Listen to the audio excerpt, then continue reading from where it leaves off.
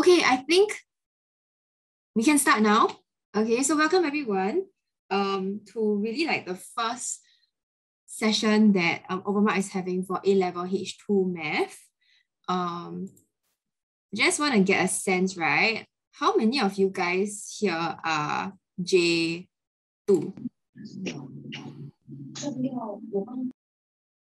Maybe you can use the raise hand function so that I can just get a sense of how many of you are J2 and J1. All right, so how many of you are J2? Raise your hands. Let's see. Okay.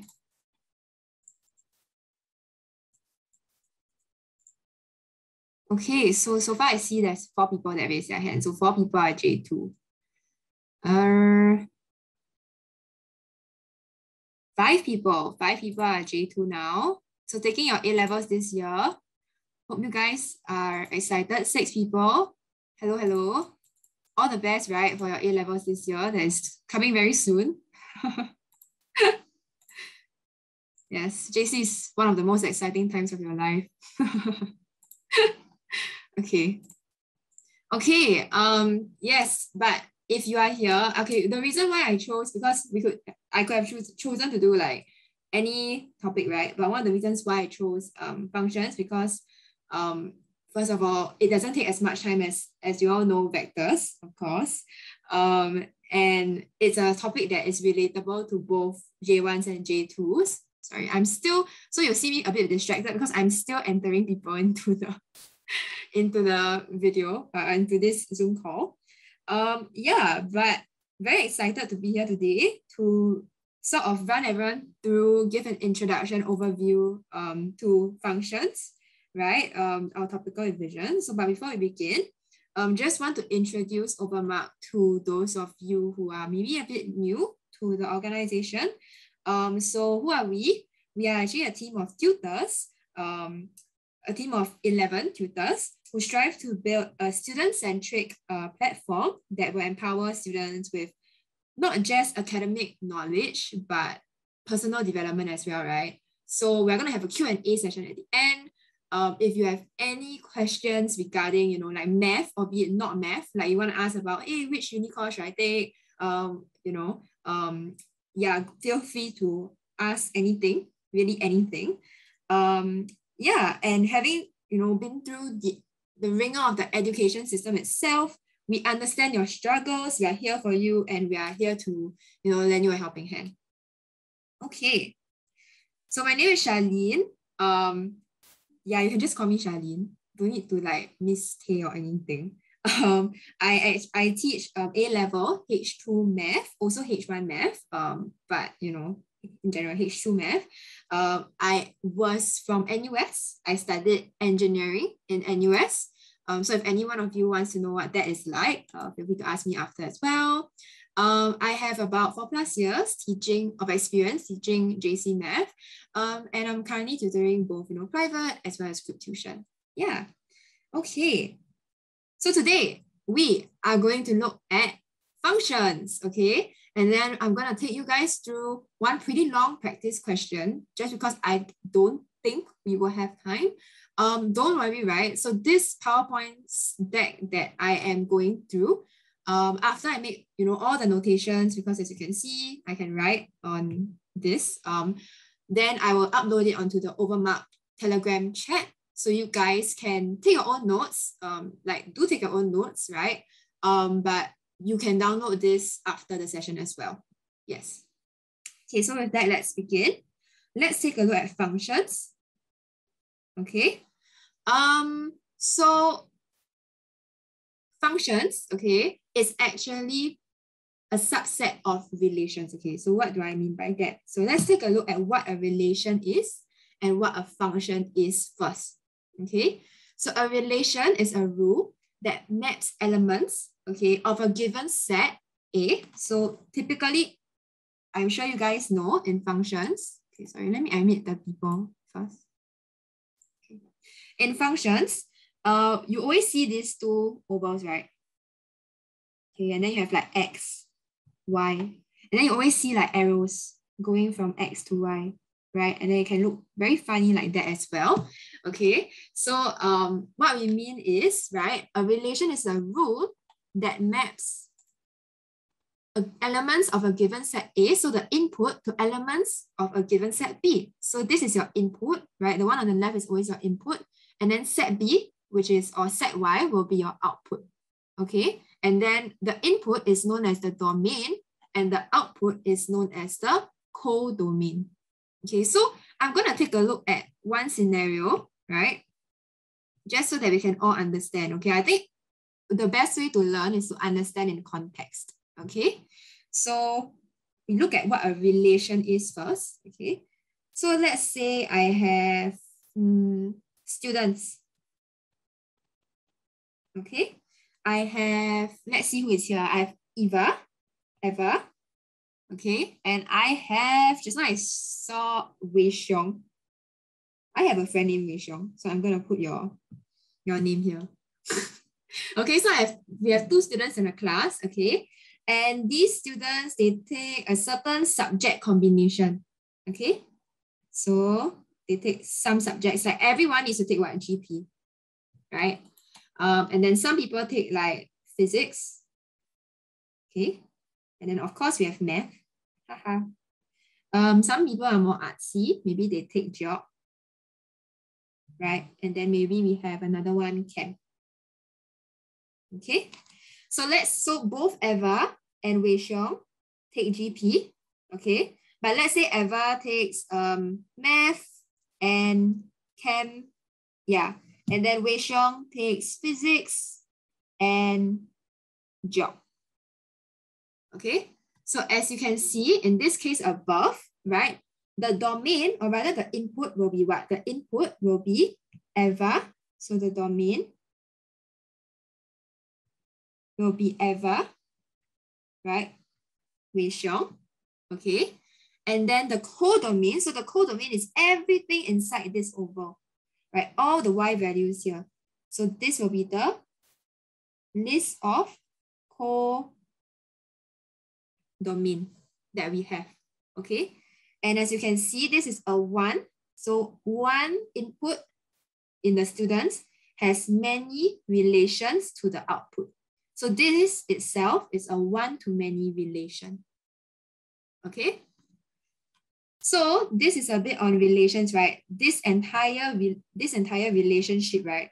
Literally relationship is called a relation. Okay.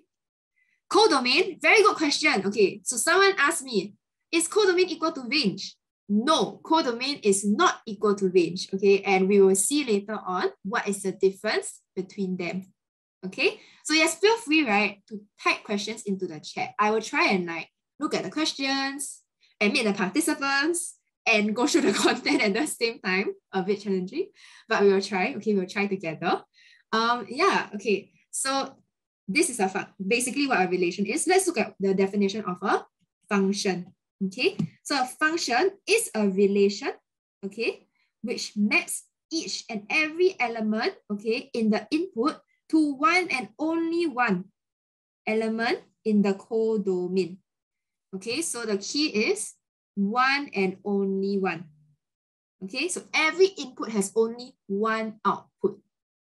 Okay, so let's take a look at what this means. And I will answer the question about is codomain equal to range. Okay, so now we're going to look at, so this was relation, right? Okay, this is a relation. Okay, now we're going to look at functions. Okay, so let's say we have this function, okay, we have the function fx is equal to x squared. Very simple one, okay, and then we write the domain, okay, so where x is real, okay, and then x equals to 3 and 5. Okay, so what will this look like? Let me animate people. Okay, this will look like this. Okay, so we have the x values over here. Our domain is what? 3 and 5. right? See from over here, 3 and 5. Okay, and let's say we have y, right? We have the codomain of 2, 9, 14, 25. So giving some numbers here, right? So as you can see for this function, okay, x squared, if I put x equals to 3, right, over here, it will be 3 squared. So this will be related to what?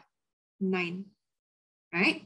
And then let's take a look at 5. If I put 5 inside here, it will be 5 squared and it will be related to 25.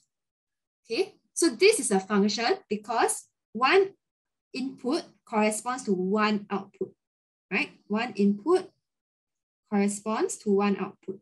One input corresponds to one output. So yes, it is a function, okay? In this case, the domain is what? Very easy, right? 3 and 5, right? So this is the domain. Okay. The codomain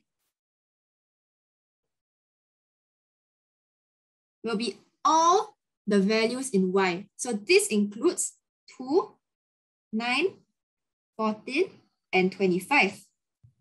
The range will be only the output from the domain.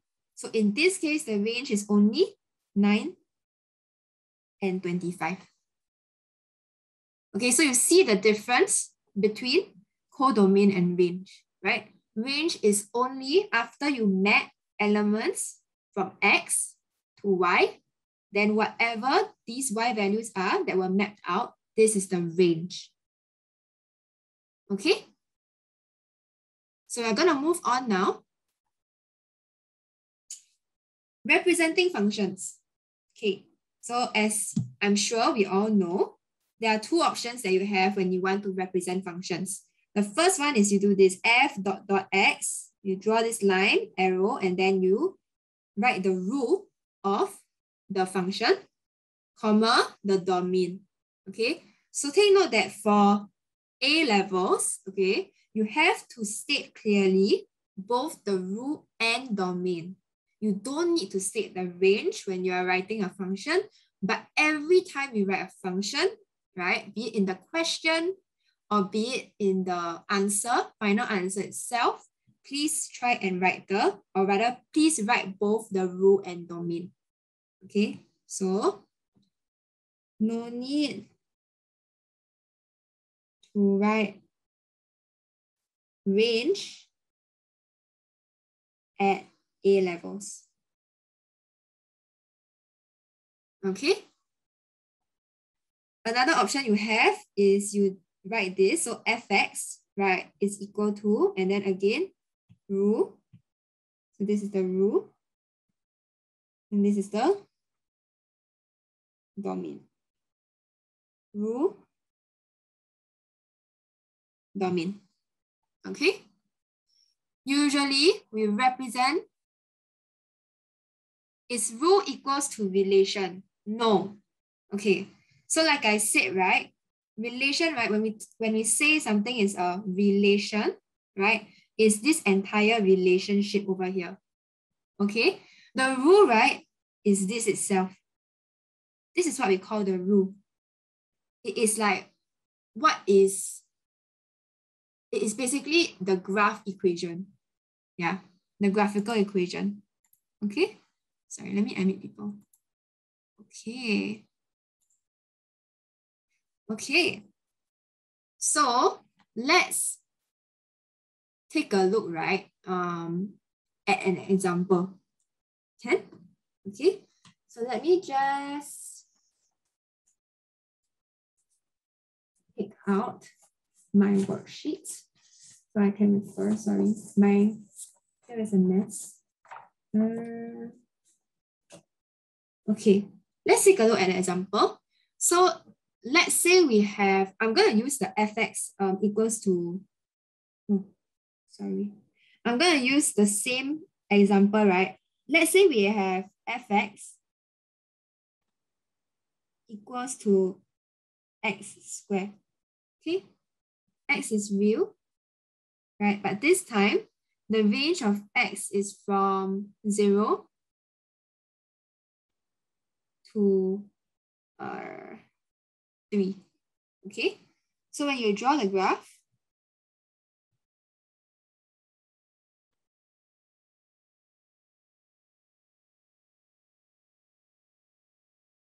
you look something like that, right? Okay, it passes through the origin. Okay, but you must take note of the domain, right? You see, it's only from 0 to 3.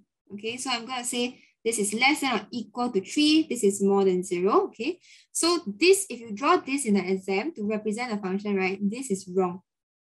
Okay, what you need to draw is over here. Okay, from 0, okay, so 0 will be over here and it is not equal to 0, right? So you draw a empty circle because it's not equal to 0. Okay, and then only until 3, and then you draw a fill-in circle because it's less than or equal to 3. Okay, then this will be correct. Label your x's, right? This is 0. This down here will be 3. This down here will be 9. Then you can write fx is equal to x squared over here. Then this will be correct. Okay, and then let's take a look at this function, right? Okay, over here. Okay, the domain, of course, is 0 to 3, right? Okay, or we can write it this way. Let's write it this way instead. From 0, not including 0, to 3, including, okay? And then the range will be what? From 0 to 9. Okay, so when it comes to brackets, your square brackets means that it includes the number. It does not include the number.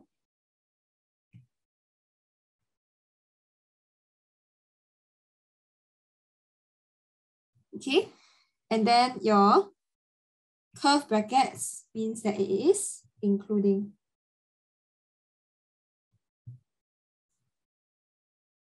Okay. Okay, we're going to move on now. How do we prove that a function exists? Okay, we're going to use the vertical line test. Okay, so let's take a look at an example. Another example, let's say we have fx is equal to root of 2x. Okay, and then x is real.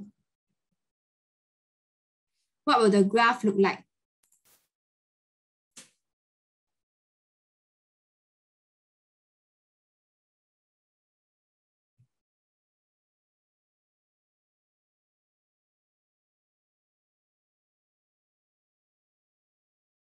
The graph will look like that. Okay. So this one you can use your GC to help you plot. Okay. And how we do the vertical line test is, okay, number 1, go and draw the sketch of the graph. Okay, and remember to take note of the domain when you are sketching. Okay, and show any asymptotes, right? This is all in chapter 2 on graphing techniques, right? Everything that you need to sort of note in a graph sketch, okay? Then on the same diagram, you're going to draw a vertical line. Okay, because it's called the vertical line test, right? And you're going to say that this is x equals to k, a constant k. Okay, can you see that this x equals to k cuts this graph at more than 1 point? Okay, it cuts at where? Here, 1, 2. Right? Okay, and then if the graph cuts at, if the vertical line cuts the graph at more than 1 point, it is not a function. So this is not a function.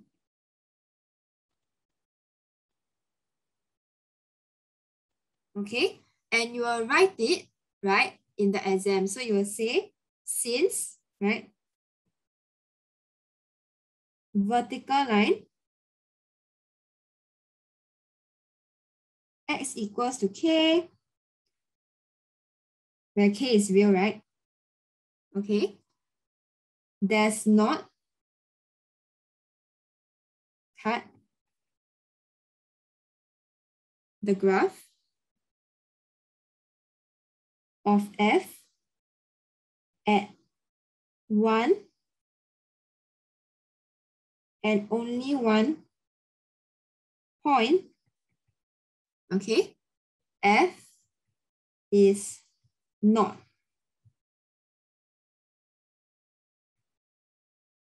a function. Okay.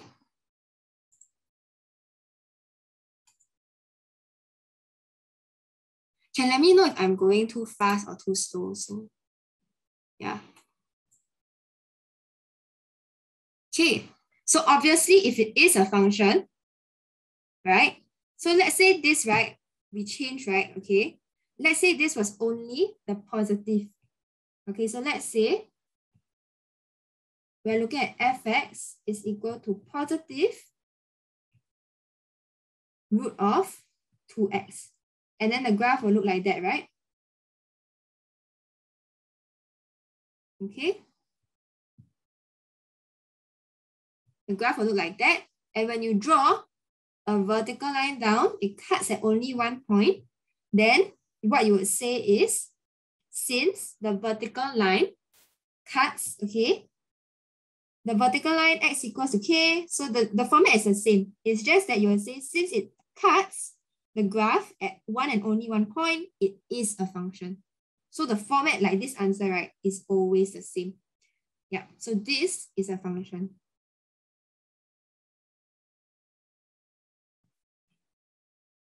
Okay.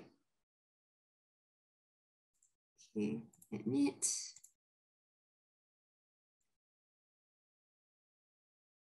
Okay. Now let's move on to talk about inverse functions.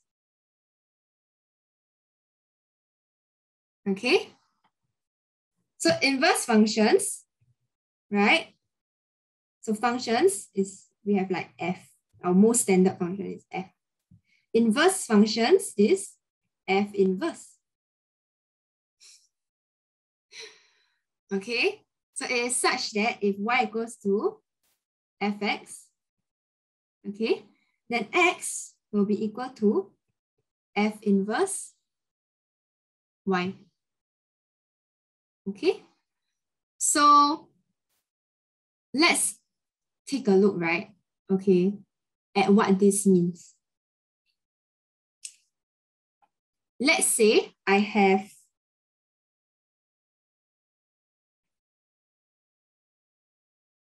a function that goes a, b, c, d, e, f. And it goes like that. Okay. So this is my function f. Okay. All the inverse function does is reverse it basically. Okay. So this time the input, right? Okay, becomes DEF. And the output becomes A, B, and C. This is the inverse function. Okay. And as you can see, right, okay, clearly, so this is the inverse function. For inverse functions, the domain become the range and the range become the domain. So it's tombale, okay? So you're gonna write it over here. Domain of F inverse becomes the range of F. Okay, and the domain of F is the range of F inverse.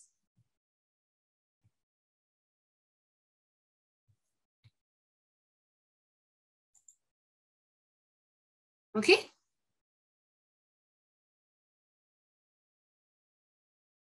Okay, so how do we prove that an inverse function exists? We use the horizontal line test. So Please don't mix up. Okay. For proving that a function exists, we use the vertical line test. To prove that an inverse exists, we use the horizontal line test. Why? Because at A levels, to determine if a function has an inverse or the inverse exists, we just need to prove that this function is one-to-one. Okay? So let's take a look at an example so that we can go through together. Okay? Again, we are going to use our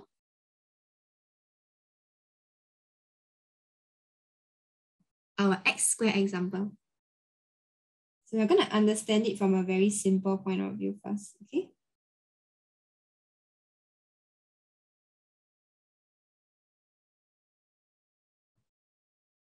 Okay, so this is our x squared, right? Is this an inverse function? Okay, let's take a look. If we draw the horizontal line, okay, this time we'll label it y equals to k. Okay, does it cut at more than 1 point? Yes, right? 1, 2. Okay, so if it cuts at more than 1 point, its inverse does not exist. Okay, so what I'm going to write is since the horizontal line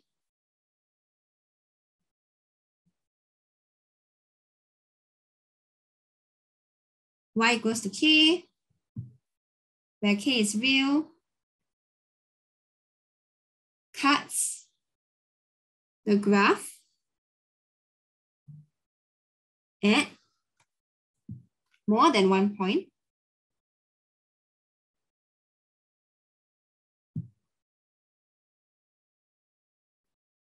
okay, it is not a one-to-one function. It is not a one-to-one function. Hence, its inverse does not exist. Okay.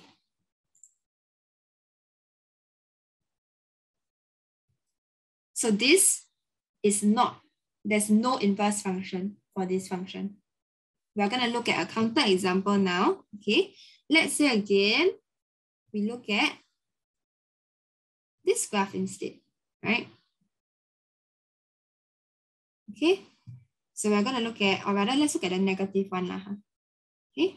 So this is fx equals to x squared, but your x has to be less than 0. Okay. So as you can see, when you draw a horizontal line, it cuts at only 1 point, right? Okay. So yes, inverse, or rather, okay, yes, cuts at one and only 1 point. Okay. Yes, it is a one-to-one function. And yes, the inverse exists. Okay.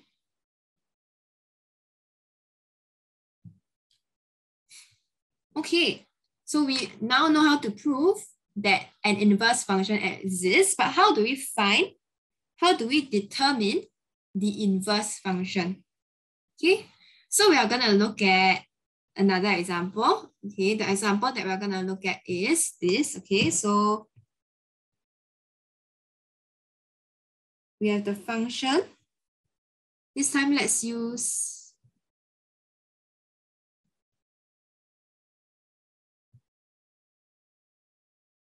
okay.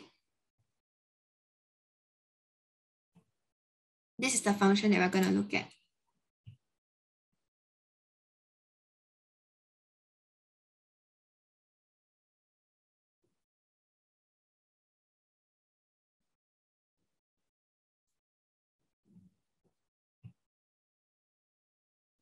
Okay, so first step, okay, you're going to say, right, when you want to change this, okay, let's say you already proved that the inverse exists, okay, and the inverse does exist, okay, for this function. So let's say you already proved that the inverse exists, then how do we find what the inverse function is?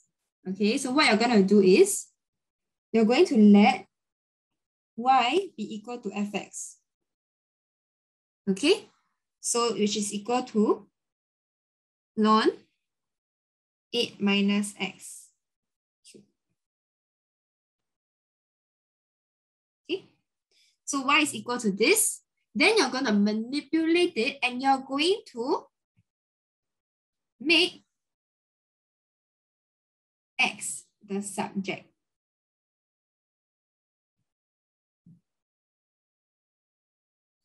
Okay, so let's do this together. From here, right, y equals to ln 8 minus x cubed. Okay, you're going to bring the e from over here. There's a small imaginary e here. You're going to bring it over here. So 8 minus x cubed will be e to the power of y. All right. Then you're going to cube root both sides. Okay, so you get 8 minus x is e to the power of y over 3. Then you're going to manipulate so that you get x is equal to 8 minus e to the power of y over 3. So if you've successfully made x the subject, now you need to state. So therefore, f inverse x is equal to 8 minus e x over 3. A lot of people, common mistake, a lot of people forget to change back, right, to x. But please remember to do so. And please remember in your final statement, okay, to go and write the new domain. So this domain will actually be the range of f inverse. Okay, so the range of f inverse, the range of this, right, is actually that it can take any real values. Okay, so this new domain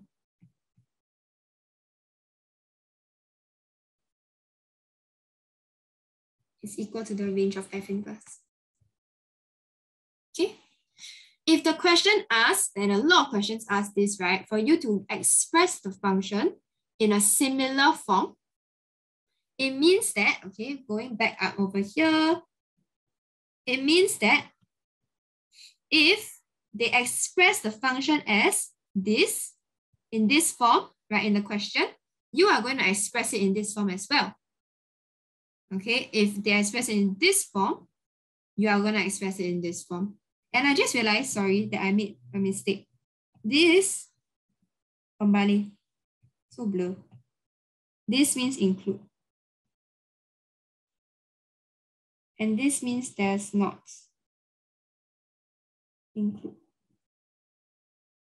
Yes, so we're going to correct that.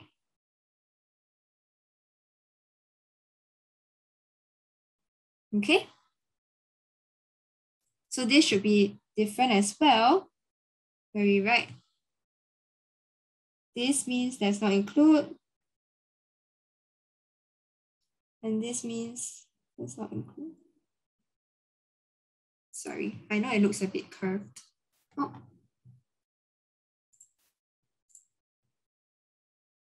And some of you actually pointed it out. So sorry, I think I missed it out. Yeah.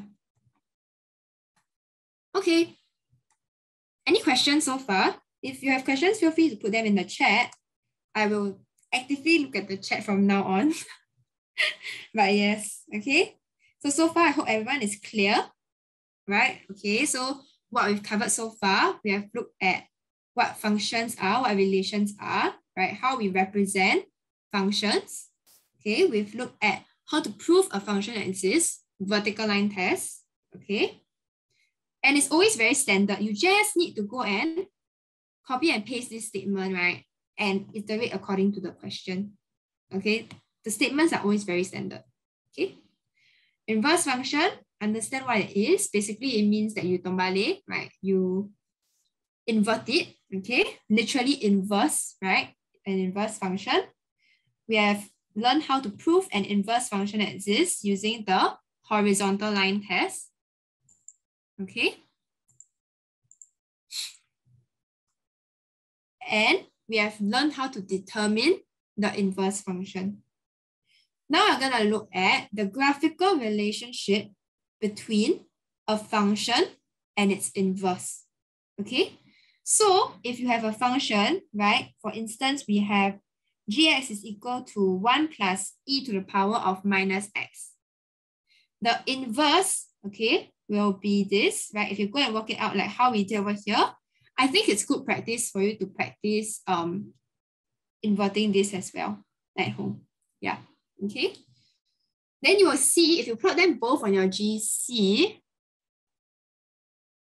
for determine the inverse function is only ln functions covered. No, you have to learn how to, okay, you have to know how to inverse like normal functions as well. Okay, so let's say we have, let me give an example, yeah. So if you are not looking at ln functions, okay. If we're looking at, let's say we have the graph gx is equal to, I don't know, right? Very simple one, right? 3x plus 1. This is definitely a function. Okay. Then what you're going to do is you're going to let y be equal to 3x plus 1 and make x the subject formula. So how you do this? 3x is y minus 1. X will be y minus 1 over 3. Okay. So your inverse function will be x over 3 minus 1/3. And then you give whatever domain that is. Yeah. Does that answer your question? Sorry. Okay. Glad I answered your question. Okay. Yeah, so as you can see, what's the relationship between a function and its inverse? Okay, you can plot it in your GC, you'll see they are reflected images of each other in the line y equals to x. And this is commonly tested. Like they will ask you, what's the relationship between a function and its inverse? So just remember this, that they are reflected images of each other in the line y equals to x. Okay, which basically just means exactly what it means. Like if you reflect it about this line, you will get the inverse function. Okay, so important to also note, right? Sometimes they will ask you to sketch as well.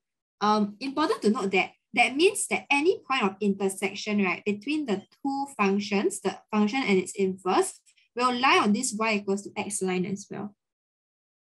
Okay, and I think good to note when you're sketching the graphs of the function and its inverse on the same axis like that, the scales ideally for the x and y axis must be the same.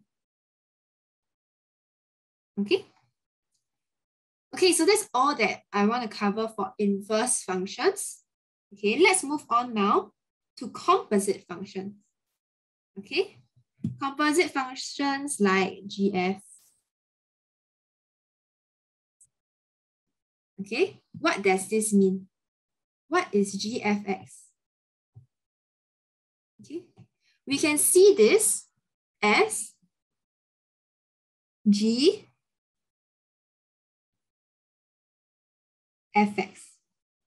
So initially, there used to be an x over here, right? Okay, this used to be x. Now we're replacing this x with fx, okay?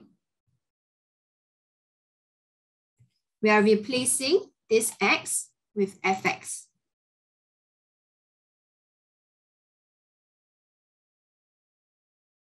May I check if the inverse function should have been, The inverse function is that minus ln 1 minus x. Yeah, let me see. Minus ln 1 minus x. I can check for you.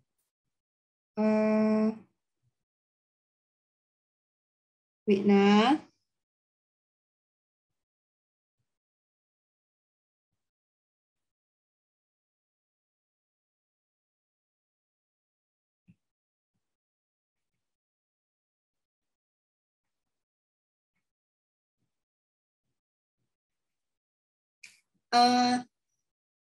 No, it's correct. It's minus ln 1 minus x.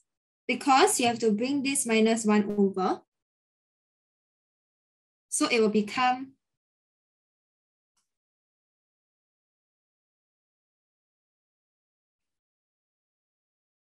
or rather y actually. Yeah, so no, it's correct. The person that asked the question.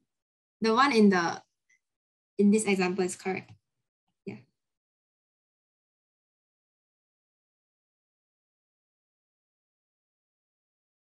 Then why is there a negative outside? Oh, sorry. Wait.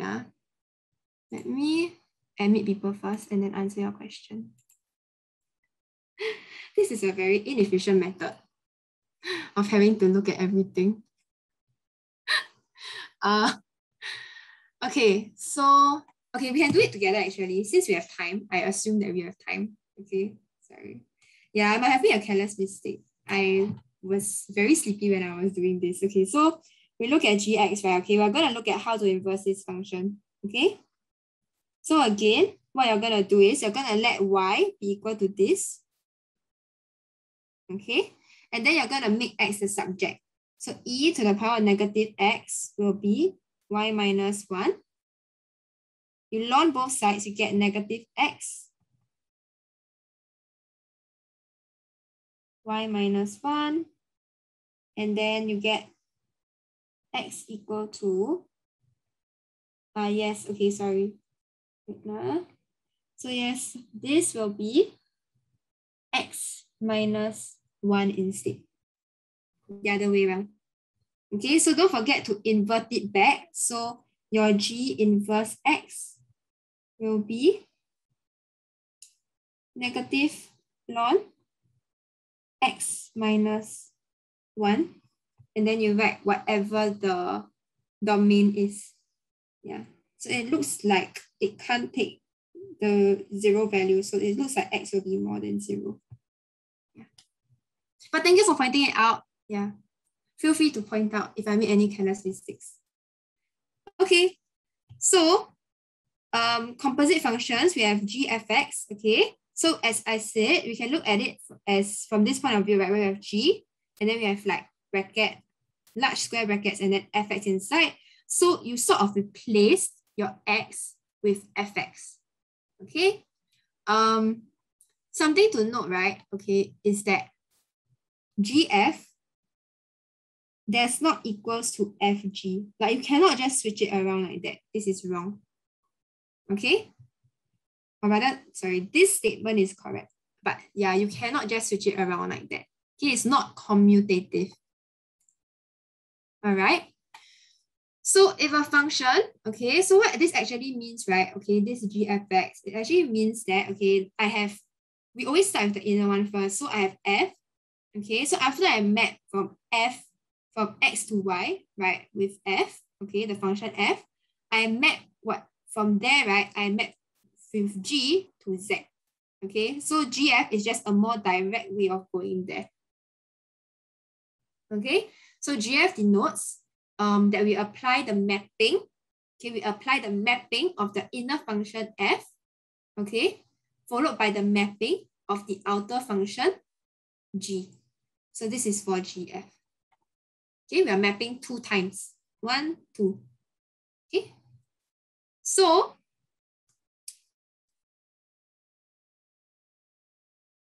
a composite function, okay, exists only when the range of the inner function, so the range of, for the case of gf, the range of f, wait, let me admit, okay, the range of f is a subset. Okay, so this is a subset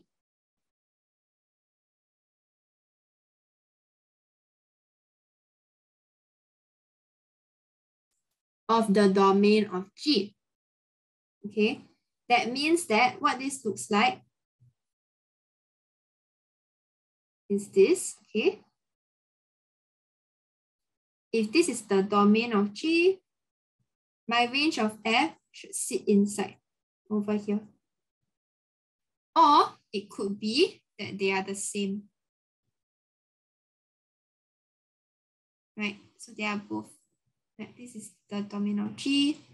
This is also the range of f. So they are equal. Okay, it's either they are equal. Oops, sorry, equal. If not, the range of f has to be within the domain of G.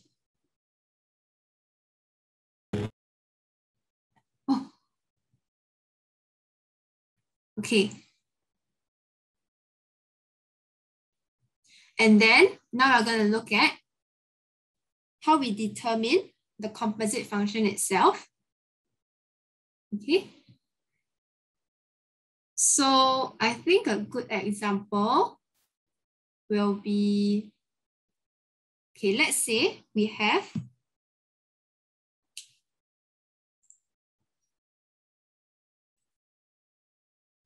may I know the difference between a complete subset and a subset? Okay, so this is actually the difference. If it is a complete subset, right, means that even if it's equal, or rather what we call a proper subset actually, okay?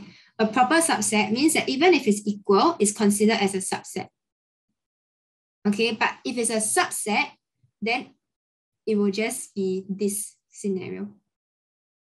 Okay, but for our this proper subset, right, it will be both scenarios also okay. Yeah. Does that answer your question?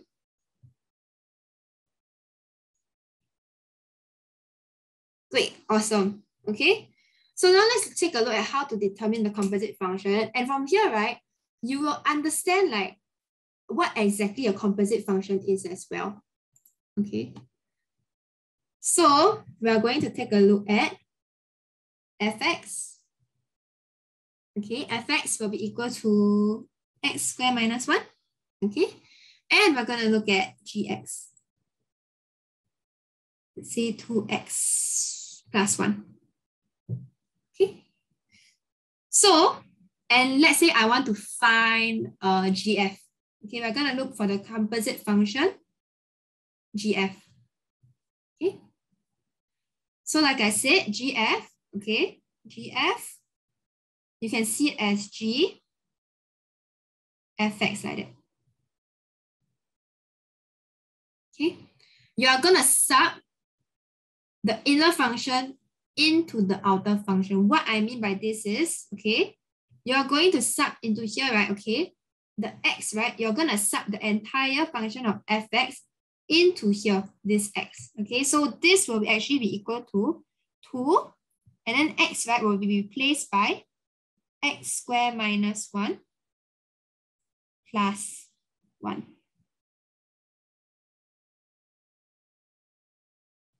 Okay, follow so far. I hope you follow so far. And then you're going to simplify it.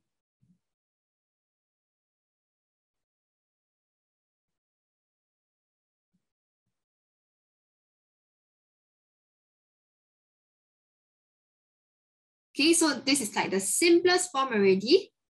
And this is actually your composite function.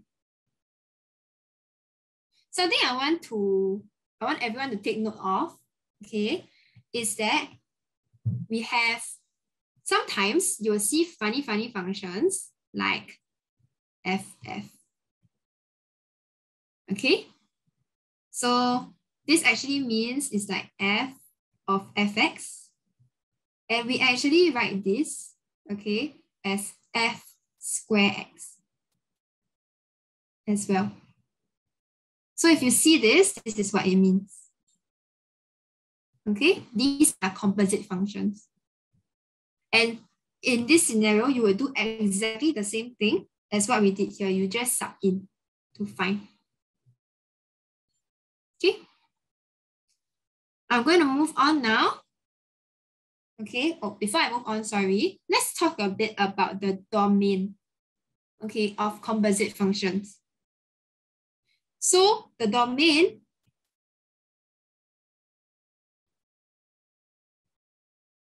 of GF is actually equal to the domain of F, the inner function.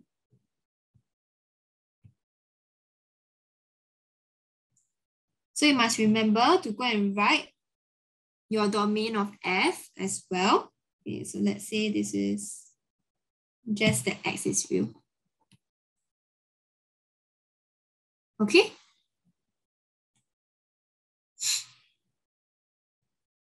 Okay.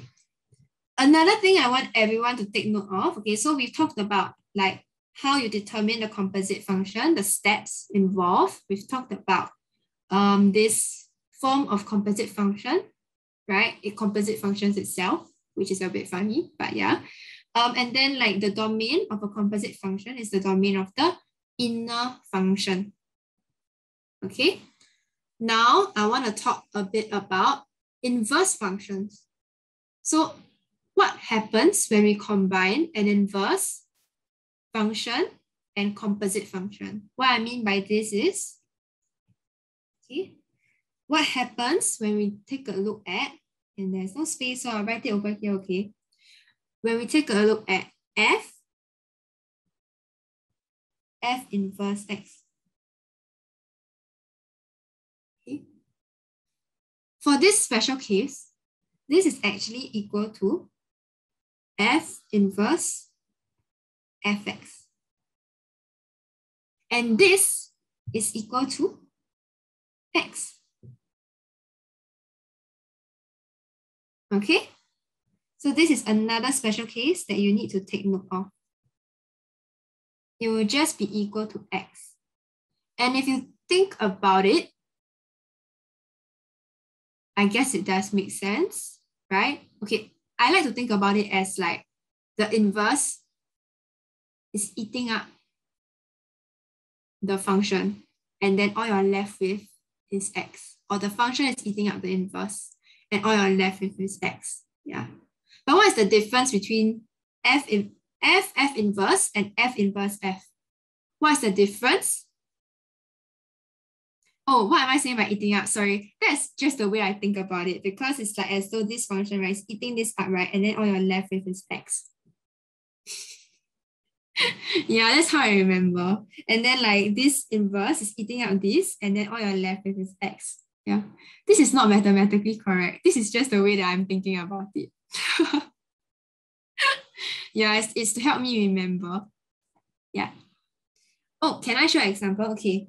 Wait, maybe before I move on, right? To the example, let's take a look, right? And what's the difference between this and this first? Okay. So like I said, the domain of F, right? Okay, or rather the domain of the composite function will be the domain of the inner function. So that is exactly the difference. Okay. So for this, the domain, okay, will be the domain of F inverse. And for this, the domain will be the domain of F. So that's the difference between these two. Okay.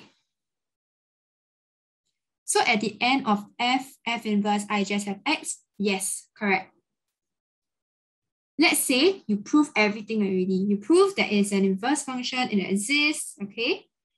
Then if they give you this composite function, yes, it does equal to X at the end. They give you this also equals to X. Does it answer your question?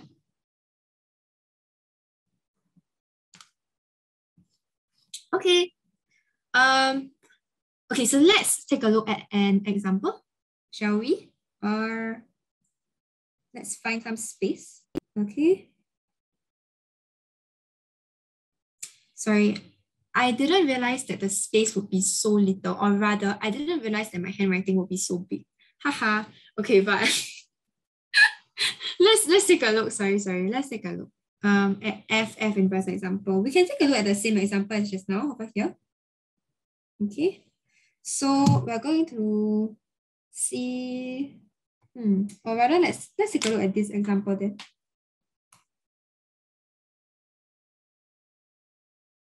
No, let's take a look at this example. Let me just copy this, okay?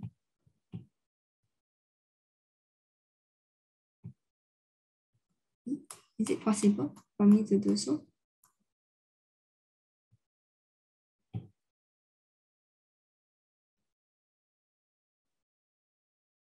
Okay, never mind. Let's just take a look at this example here then. Okay, so if we're going to look at G and G inverse, okay, so we have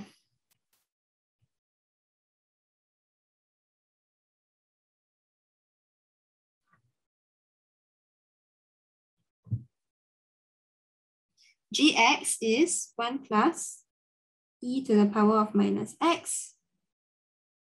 G inverse x is equal to negative ln x minus 1, right? Okay. Which example shall we take a look at? Shall we look at G inverse G? Okay. So like I said, you can look at it this way, and we're going to sub in. Okay. So this will be equal to negative ln, and then you're going to sub this entire thing in. Okay. 1 plus e to the power of negative x minus 1.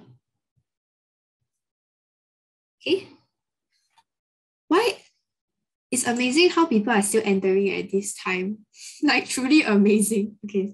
But yes, welcome to all the newcomers.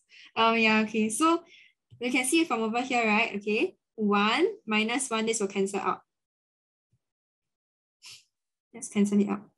Okay.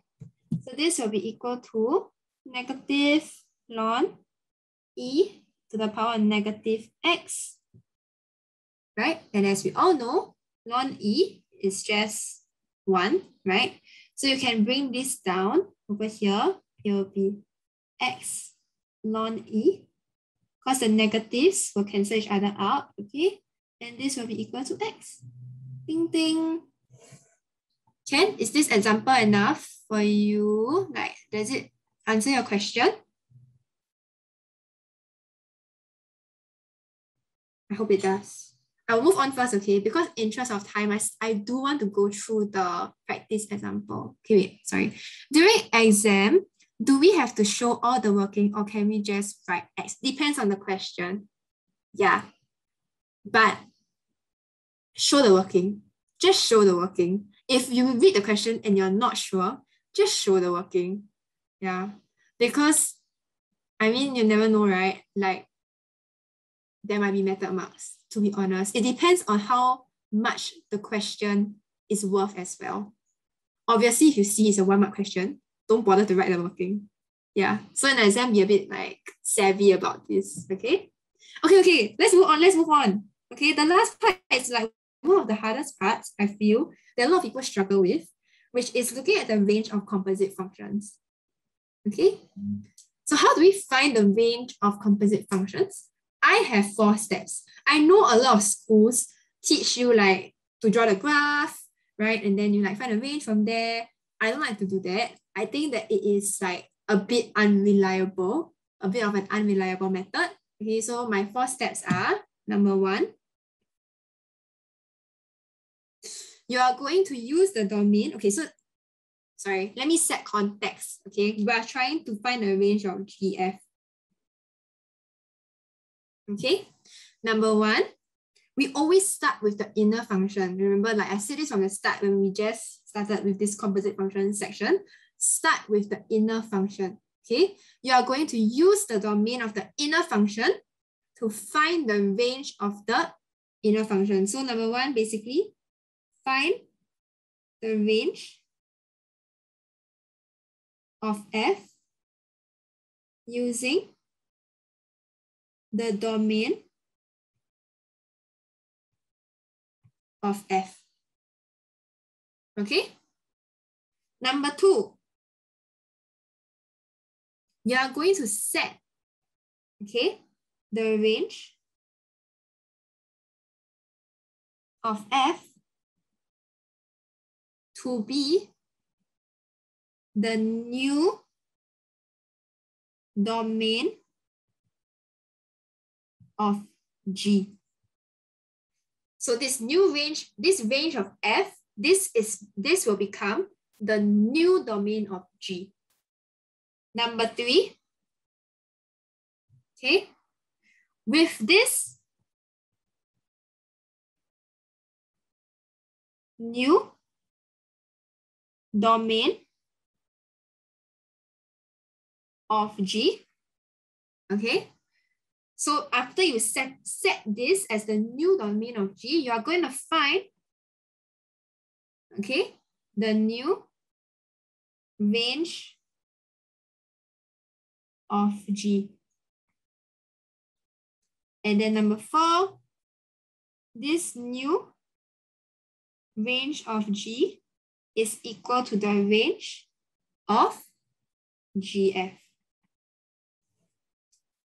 So very clear. This is something that I tell all my students. Just follow this 4-step formula, right? It's very difficult for you to go wrong.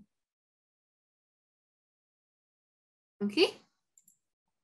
Let me just enter some more people. Okay. But let's look at an example.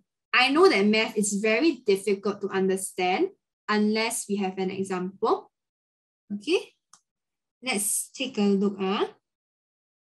Okay. I think as we go through the practice example, or rather, sorry, no, I think when we go through the practice example, okay, it's easier for you to understand as well what I mean by that. Okay.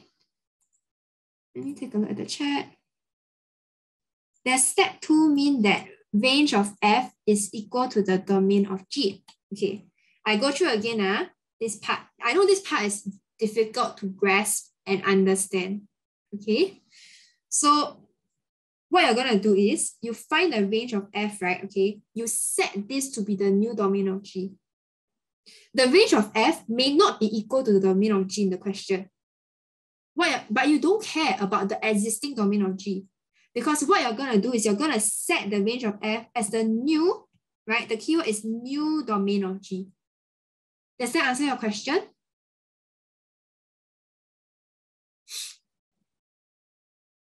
Okay, feel free to ask like anything really. Okay, this is like your time to clarify things. Okay, okay, so let's take a look at this example. Okay, I'm going to close the chat box now. Okay, because we are going to take a look at this example together. Okay.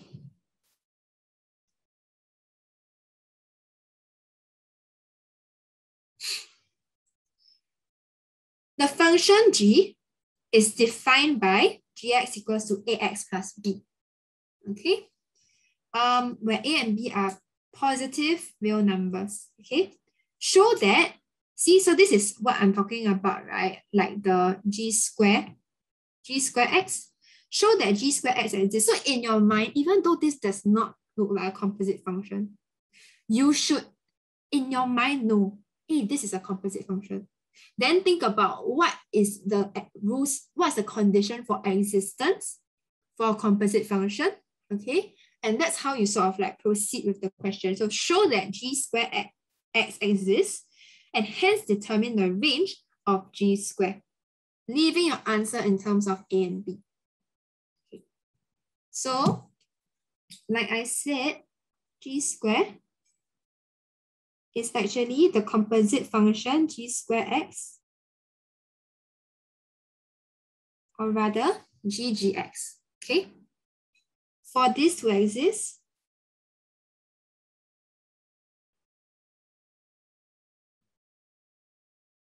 okay, the range of G has to be a subset of the domain of G, right? This is something that we just went through, yeah? Okay. I'm going to draw the graph okay, this graph, even though there's no numbers, oops, okay, you can still draw it, okay? Because this, you will notice this is a, okay, linear graph, right? It takes the general form of y equals to mx plus c. Okay, so you can draw it even though there's no numbers. Okay, and I want you to take note of the domain. X has to be more than 0. So the graph will look something like this. More than 0, right? Does not include. Oops, wait now. Something like this. Okay, and you're going to write gx.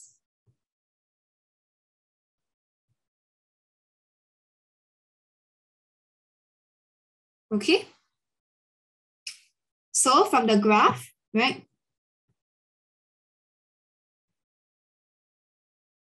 You can see that the range of G is equal to what? What is the range of G? Okay, it cuts over here. Actually, this, right, at this point, B is the y-intercept. This B. Okay. And you can see that the range of G, which is the set of values the set of y values the graph can take, right? Let's see. Why don't you include the point that intersects the y-axis? That's a very good question. Why do we not include this? Because it says x is more than 0, not more than or equal to 0. It's more than 0. That's why you don't include it at the y-axis. Does that answer your question?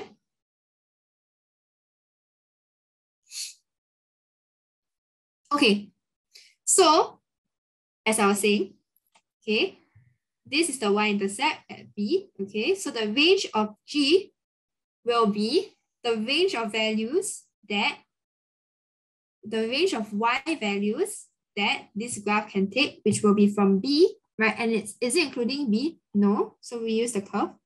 It's from B all the way until infinity, right? Because it'll keep going up. Okay, so every time there's infinity, right, you just use the curved bracket, not including. Okay. And then what is the domain of G? You can actually, okay, the domain of G is actually what? From 0, right? Not including 0 to infinity as well. Okay. Since B, right, you see over here, since B is a positive real number, that means what? Since B is more than 0, right, positive real number, it means that the range of G indeed is a subset of the domain of G, and therefore G squared exists.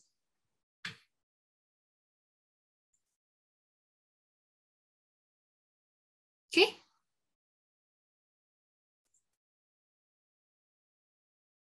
Okay. So we have done the first part. We have shown that G squared exists. Now we need to determine the range of G squared. Okay. So,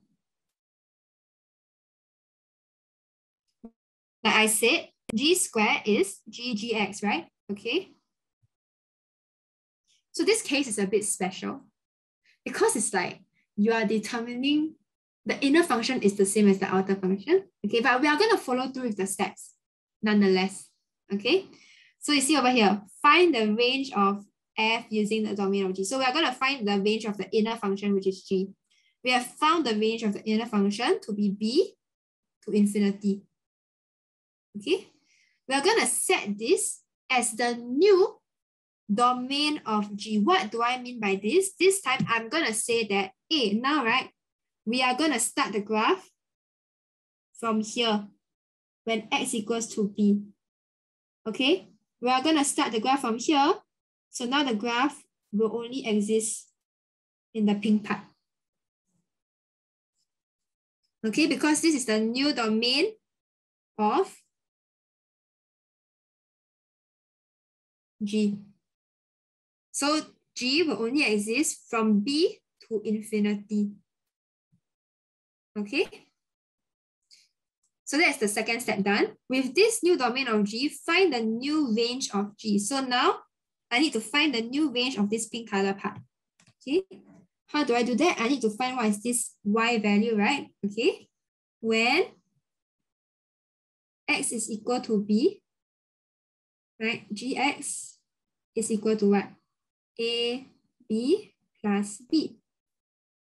A, B plus B. Okay?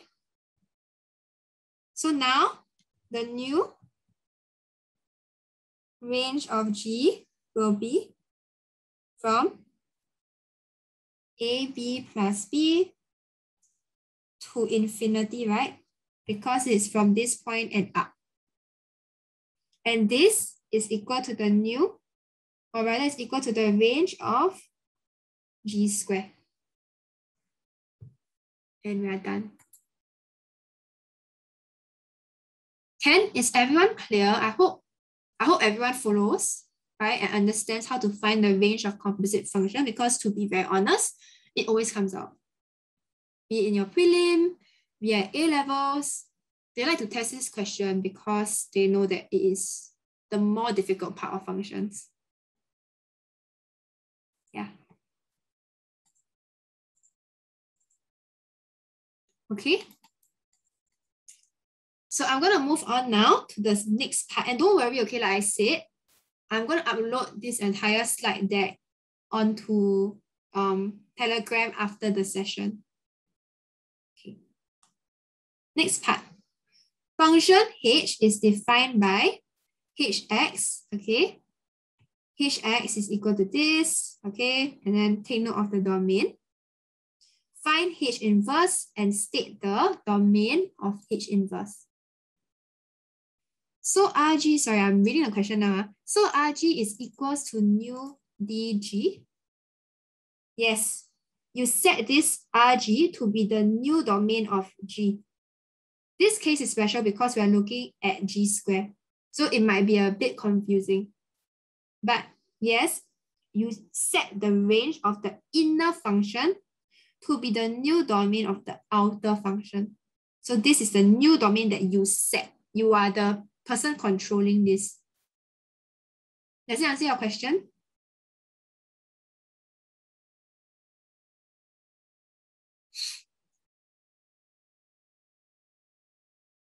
Okay. Moving on, yeah, okay, sorry. Back to part B. Find H inverse and state the domain of H inverse. So we've already done this once, but let's do it together again. What is H inverse? Okay, so we're gonna let Y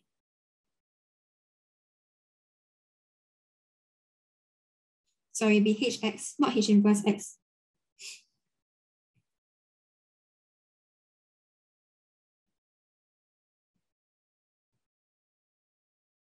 Okay, then what we're gonna do, we're going to make X the subject.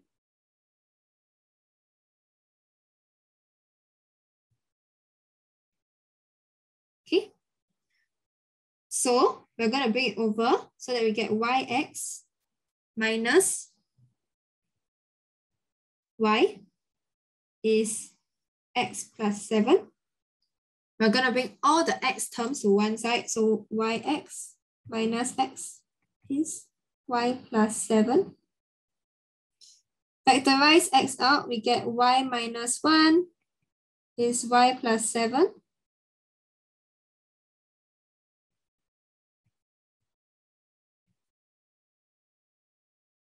And what do you see? Can you see that? This is a very special function because the inverse is actually equal to the function itself, right? So you're gonna write that H inverse X is equal to X plus 7 over X minus 1. Okay?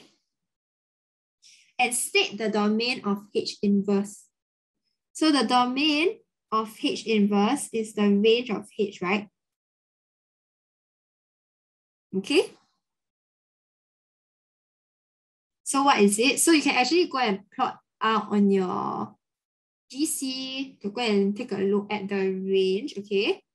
But I will tell you that the range, okay, is actually all real values except for, okay, so this backslash represents except for -1. And how do we know that? Because if you look at this graph, right, okay, it clearly has an asymptote of x equals to, or rather if we look at this graph, yeah, of x equals to 1 actually. No, okay, but you need to go and draw the, it will have a horizontal asymptote of x equals to -1. Yeah, correct.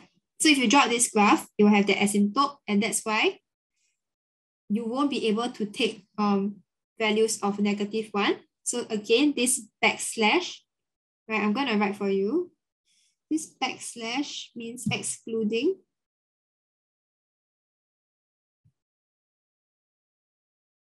okay, -1. Yes, the asymptote is x equals to 1, but the y asymptote will be y equals to -1. Yeah. Okay, moving on. So then you can write here, okay, so after you write this, right, in your final answer, you should write x is real, not including, oh my God, -1.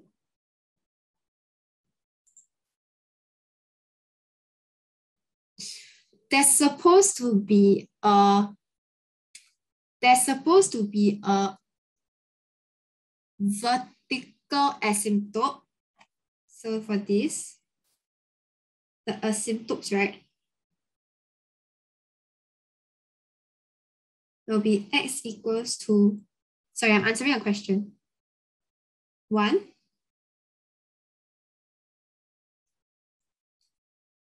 Oh, that is strange. Is it when you draw out the graph? When you draw out the graph, it will be both asymptotes x equals to 1. Okay, then it's supposed to be 1. Sorry. The answer is wrong. Yeah, it's definitely supposed to be 1 then.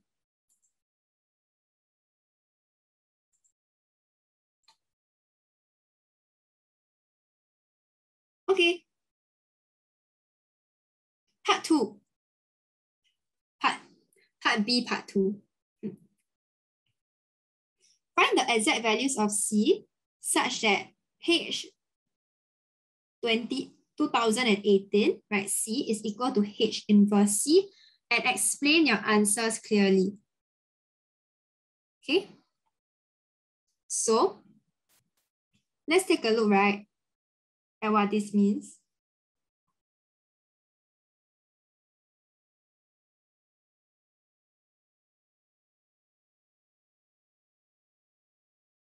Okay. H 2018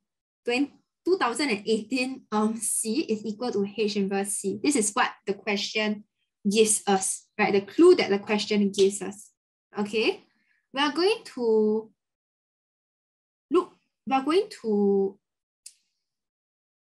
change both of these, right, into composite functions.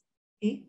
So if this, right, H 2018 C is equal to H inverse C, it means that H 2018 C will be equal to H inverse C. Since they are the same one, right? They are equal, right? It means that it will be equal in this way as well.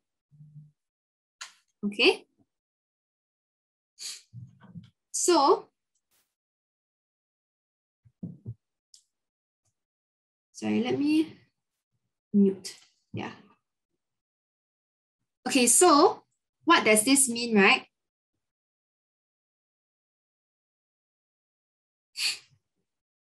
If we have H 2018, okay, it actually means that what we are doing is H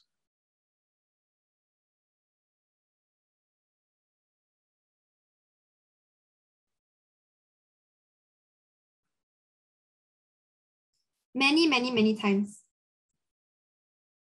until you get H inverse C, like over here.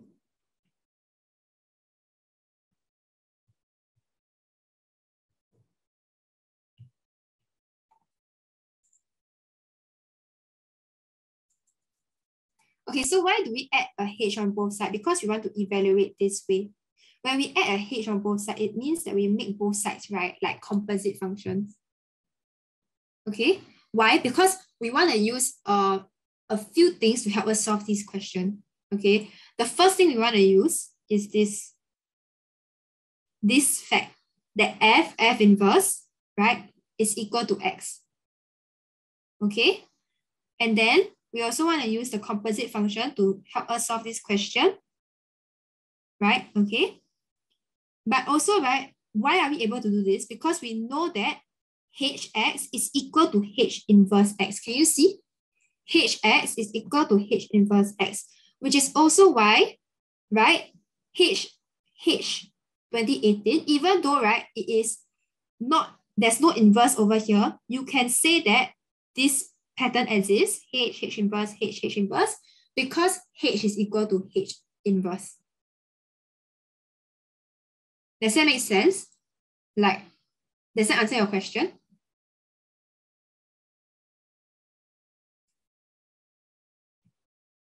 Okay. So if you go and, or rather if we go and count, right, or rather if you think about it, yes, you can only, okay, you can only do it this way, right? You can only change H, right? You add an extra H here, which actually means that what? Okay, so I'm going to explain it this way, which actually means that over here, we have H, right? 2019 times, can you see? Because there is H, one time of H here, and 2018 times of H here. So altogether, there will be 2019 H over here. You can only represent it this way when H is equal to H inverse. Yes. Okay. So with that, we can conclude that over here, there are 2019 times of this H inverse, right? It keeps going on. Okay. So again, I'm going to write here, we can do this, okay, because H is equal to H inverse. Okay.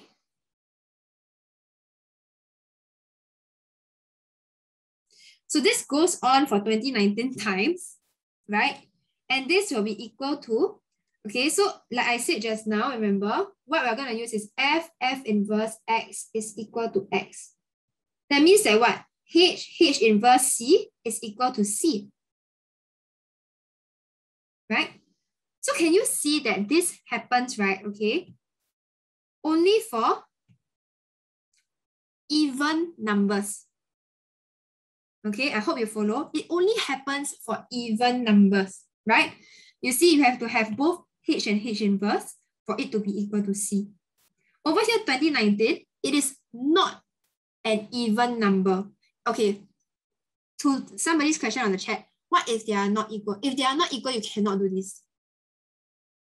Okay? To be honest, if they are not equal, there won't be this question also. Yeah. Okay? So like I was saying, because this is uneven, this is an odd number, it means that we will actually end with what? We will end with H, and then we have C over here. Over here, there's 2019 times. Okay? So that means all this will cancel out, right? Cancel out, right? Okay? What you'll be left with, right, is actually HC is equal to C.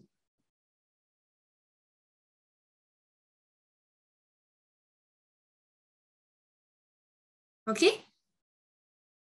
So now you're going to equate. You know that hx is x plus 7 over x minus 1. Wait now. Sorry, can you repeat the second line? This line. Okay. Okay. Let's start again. Okay. So this is what the question gives us. Okay. In order to solve this question, right, I'm going to make use of the fact that f inverse x is equal to x, which is why I add h to both sides, okay? Since this is equal, right, if I add h to both sides, if I make both a composite function, they should be equal, okay? Add h to both sides, right? Then this h inverse c will be equal to c later on. But how do we evaluate this part? If it's h 2018, this is actually 2019 times of h, right? And since we know the fact that hx is equal to h inverse x, okay, what we're going to do is we're going to alternate it like this, h inverse, h inverse. So, right, actually, right, this h 2019, right, can also be written as h 2019 times.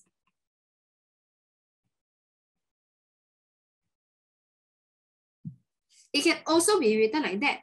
But we are making use of the fact that h is equal to h inverse for us to alternate this way so that we can cancel these out, right? Okay, okay, because they will be equal to, I guess they will start to cancel each other out, okay?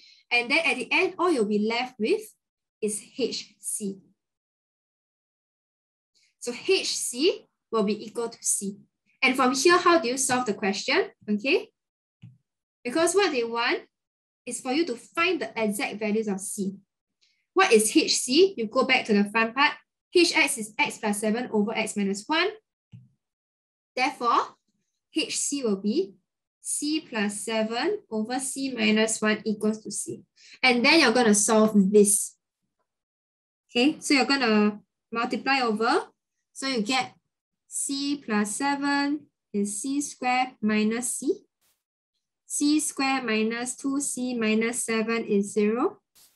C is equal to 2 plus minus root 2 squared, so 4, or rather minus 2 squared 4, so minus and 4 AC. Okay, A is 1 divided by 2. You can use your GC to solve this as well.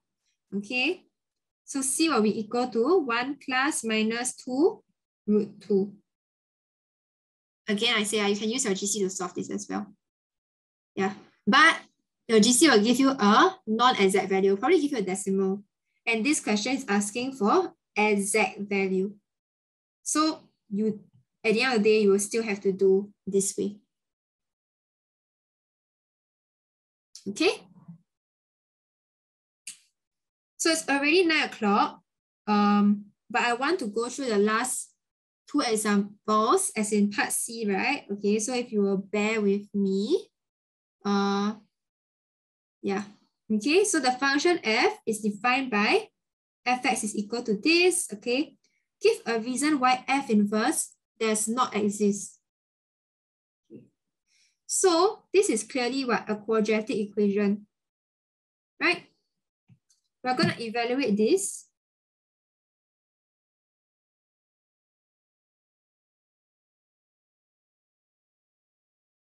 This is clearly a quadratic. Okay, we're going to complete the square.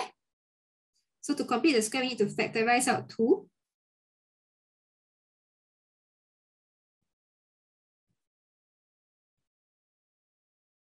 Then we complete the square.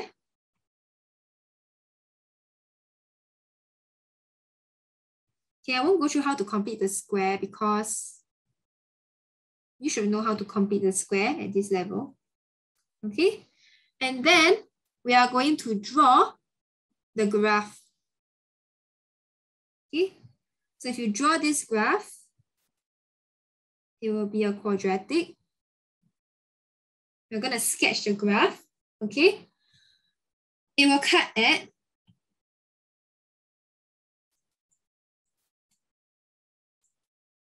I don't know what's going on in the. Okay, but yeah, okay, sorry, let me continue, okay. My drawing is very ugly, but it looks something like that, okay? So this, right, okay, you equate this into 0, okay, then you'll get this is the x value of the minimum point, okay?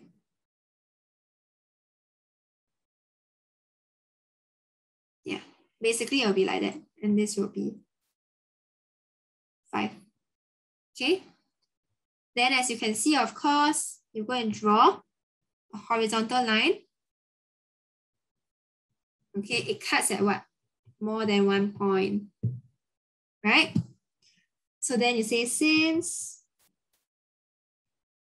horizontal line y equals to k. So this time you cannot say k is real because you have to say k, right? Okay, is from this point because when it is this point, when it is at this point, it actually cuts at 1 point. Okay, you cannot just say k is real. So you'll say k is real, but k is more than 5 negative lambda square over 8. Okay, cuts the graph of f at more than 1 point. Okay, f is not 1 to 1. Okay, and therefore f inverse does not exist. Okay, now we're going to look at part 2. For the function defined above, the range of f is -3 to infinity. If the domain of f is restricted to the set of all positive real numbers, f inverse exists. Find the value of lambda. Okay.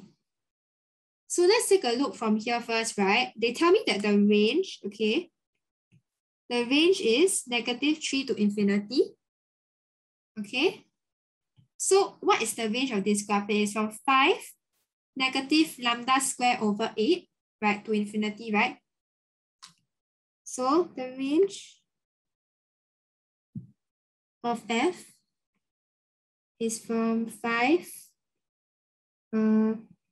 minus lambda square over 8 to infinity. And this is actually equal to -3 to infinity. So you're just going to equate it. 5 minus lambda square over 8 is -3. Lambda square is equal to 8 square. Lambda is plus minus 8. Okay. Then you say, okay, so you see the clue in the question. Is it plus 8 or minus 8? If the domain is restricted to the set of all positive real numbers, then f inverse exists. So we're going to look here again. The domain is restricted to the set of all positive real numbers. You sub into here, right? Okay. If you sub in, lambda is equal to -8. What do you get? You get -2. If you sub in, lambda equals to 8. Okay, you get 2, right? So they say that if the domain is restricted to the set of all positive real numbers that exist, therefore, your lambda should be what?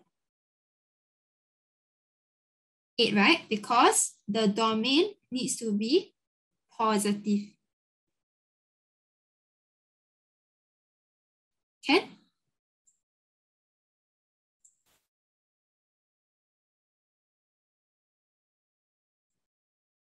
Is the y-intercept 5 plus lambda? No, the y-intercept is 5. This minimum value is 5 minus lambda square over 8.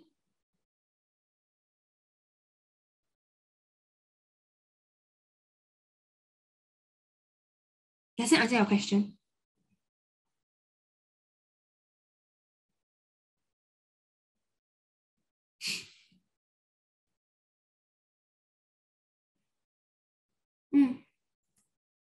Yeah, when x equals to 0, so you're going to sub it into here. When x equals to 0, right, can you see that fx equals to 5? Because this will be 0, this will be 0, so it will be 5. So your y-intercept is 5. Does it answer your question?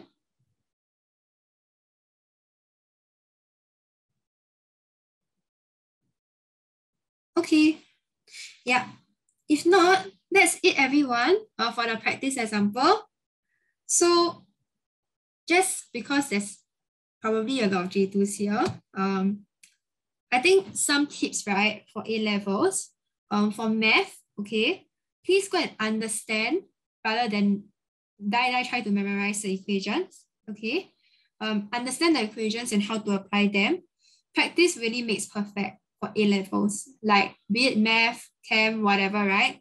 Drill your questions, pass prelims, TYS, memorize, you sort of start to memorize through practice instead of like hard memorizing, right? And these equations will start to come to you as like second nature, okay? And I think very important, please go and time yourself when you are doing the papers, when you're practicing the papers, because most students actually struggle with time management in the exam rather than anything else. Yeah. Okay. So yeah, I have private lessons. Yeah, so feel free to contact me if you need H2 math tuition. I actually have an open group tuition. I have 2 spots left for my Saturday class that happens at 9:30 a.m. Every Saturday, but open to opening new classes as well. Minimum will need at least 3 students to open a class. So you can see the rates over there. And Overmark actually organizes crash courses for students, okay? And all students who attend will receive a copy of our curated notes. Yeah, so we will be holding a crash courses at Chi Humanistic Youth Center, which is a short walk from Yishun MRT. Yeah. Okay. So in the H2 math crash course, the first module, right? Okay, this has changed a bit from on the website. The first module will be covering functions all the way to vectors. So functions, graphing techniques, equation inequality, APGP, summation of series, and vectors 1, 2, and 3, which are very big topics.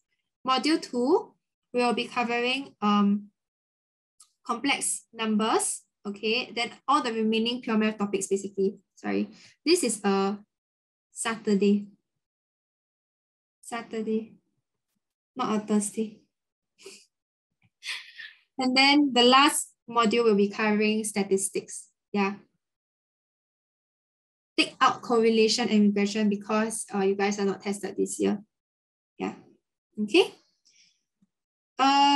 Yeah, so we will also start selling the curated notes soon. So do look out for that on our social media platform. That is all. Yeah, so feel free to stay back, ask any questions. I'm happy to answer anything. Yeah, but thank you everyone. Hello, can I refer to question C part 3, like the solution? Thank you.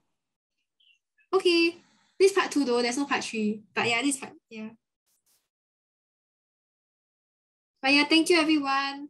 I am so happy that there were so many people that came. Because I honestly did not really know what to expect. But I hope you had fun as well as like learn something, right?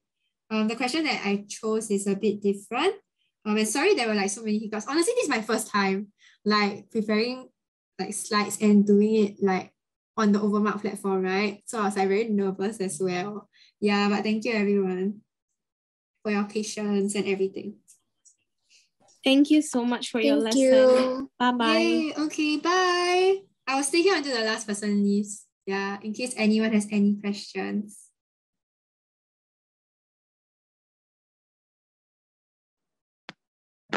Hi.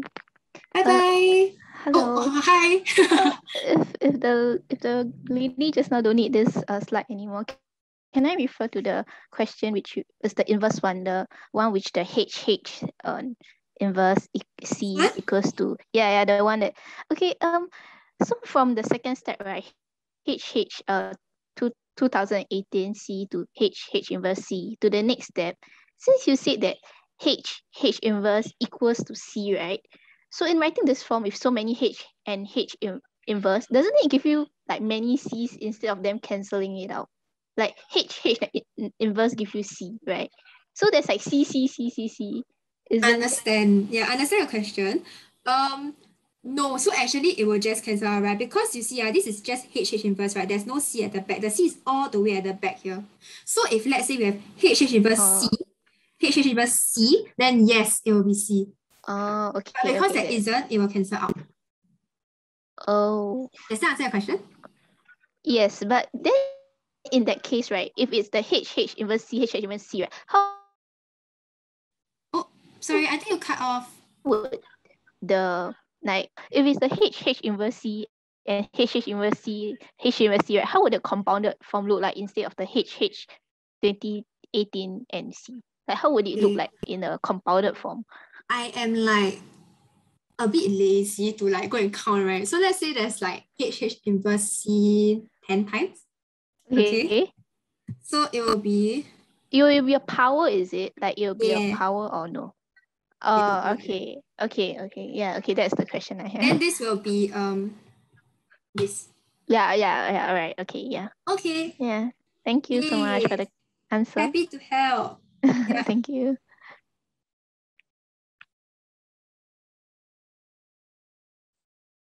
Okay. Any other questions, guys? Or like yes. How do we sign up for the module thing again? The crash course thing. Where do we sign up for? Oh yes, I realized I didn't even say that. You can go to the You can go to the Overmark website. So okay, just to caveat, right? These topics, right, are not updated on the... So basically, okay, on the website, complex numbers is under module 1. But then when I went to reflect, I realized that vectors is like really damn freaking huge. And I will not be able to cover both like vectors and complex numbers here. So I'm moving back complex numbers to module 2. Actually, right, do you have an opinion? Like, do you think that this, I guess, set of topics, like the way that we organize the topics, do you think it's okay? There are like 14 people here, right? Yeah. Like if anyone has any strong opinion, like, hey, Joe, you shouldn't teach complex numbers in module 2, right? Or something. Like okay, so personally I think that module 2 will be a bit texting, like a bit heavy. Differentiation and integration itself, right, is actually pretty heavy given the number of questions and different types that can possibly come out during the exam. Yeah, there are a lot of different question types pertaining to differentiation and integration. Correct? Yeah. And differentiation equations, although it might be related, is actually another kind of working to solving differentiation equation, right? If I don't remember it wrongly. It's true. Yeah, correct. And I think that module 2 is a bit more heavy compared to module 1. Like vectors is very, I wouldn't say straightforward, but it is a bit of memorizing of like what they ask is just projection or like some stuff that you can memorize and do a lot. I don't know, man. I just feel like module 2 will be a bit too much personally. Okay, understand. Yeah. And module 3 statistics. Maybe you can consider putting APGP summation down to statistics in module 3 and then move something up from module 2 to module 1. Okay. Yeah, I think I'll take your feedback. Yeah. Let me go and think about it also, right? Yeah. I'll update the website with like the confirmed modules by the end of the week. So you guys can start like signing up and stuff like next week, I guess. Yeah. Okay. Hi. Yeah. Hello. Can Hi. you go back to the H 2018 that one? How do you go from the HH 202018 to the HH inverse HH inverse HH inverse HH inverse? So how do you go from the second to third line basically? Okay. Maybe I explain, right, with another easier example, right? And then you can relate better, right? Because like 2018 is a really huge number. Yeah. So let's look at like H5.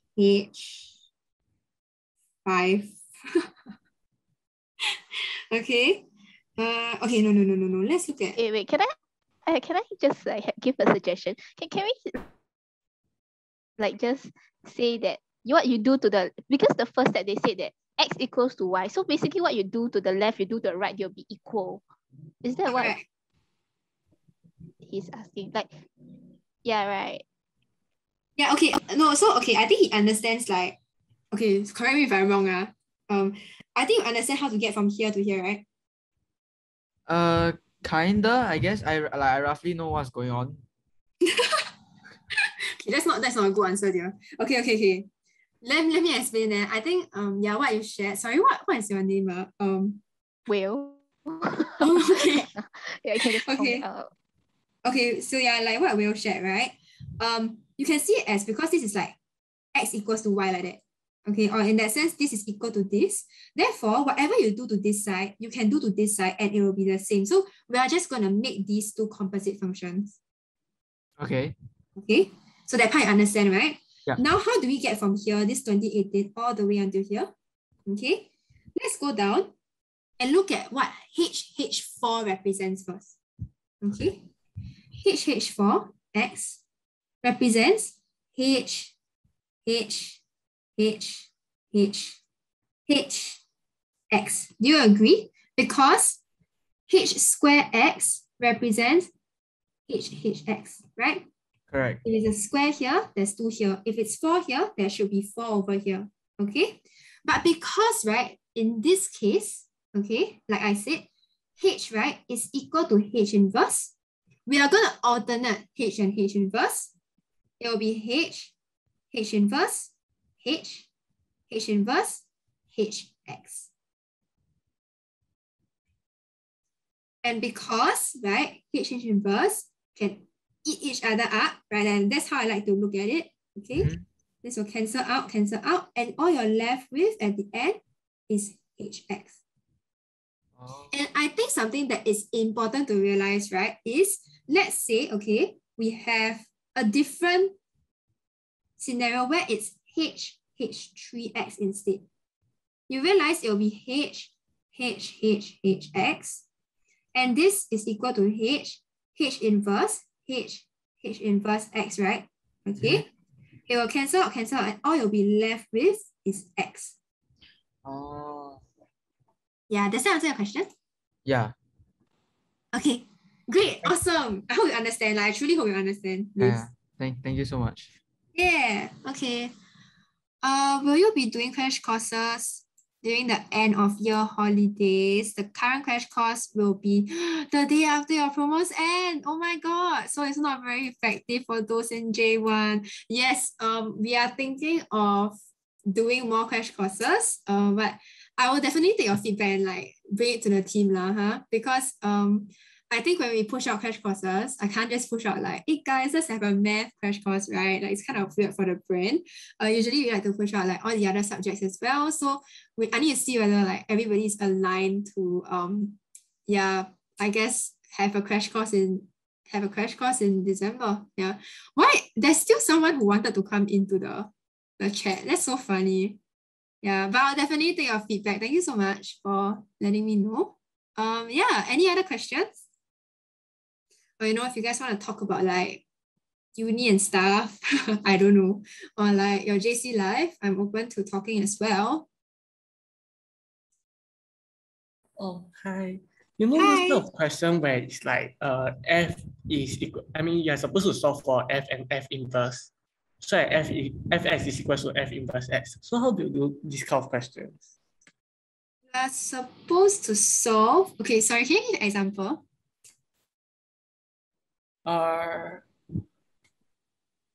Let me think of one. Okay, so for example, like, there are two graphs, right? Which is like the inverse of each other. Okay. Okay, yes, continuous. Yes, I'm So for listening, that, sorry. you're supposed to find like x. You're supposed to find x. Yeah. Okay, wait, I got a question. Is f and f inverse the same? Like, are they equal to each other? No, they're not equal to each other. Okay, then you can just literally, right, go and take whatever that is. So for instance, like in this case, okay, this is not a good example because it's like equal, right? In this case, you can literally just equate this to be this, and then you solve for x. Okay, because I remember there was one which is like, you just fx equals to x or something. Fx equals to x? Yeah. Wait, is it this one? Where is it? Oh, I write then no more. Yeah, I'm quite confused about the thing. That's why I was like, yeah. Is it, are you talking about this? Yeah, so can I just solve fx equals to x instead of like, Okay, if let's say they ask you to solve fx is equal to f inverse x, this does not equal to x. But if they say f inverse x like that, then yes, it's equal to x. Does that answer your question? It's different. It's two different things. okay, I think I have misconception. Thank you. You understand or not? Like, you understand the difference? Yeah, so the first square is like, you just take the two equations and you equate them together. Correct, to solve. And this does not equal to x. Okay. Okay, so this one is different. This is f inverse x. This is a composite function actually. Okay, thank you. Okay, great. Any other questions, guys?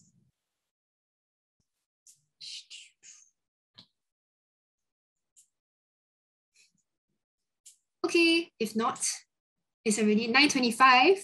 I think I will end the lesson. Yeah, have a good night, everyone.